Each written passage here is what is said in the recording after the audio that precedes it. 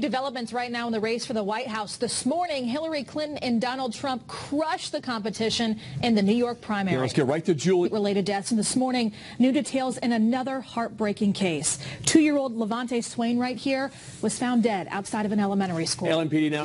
New details this morning about a deadly crash we first told you about right here on Wade 3 News Sunrise.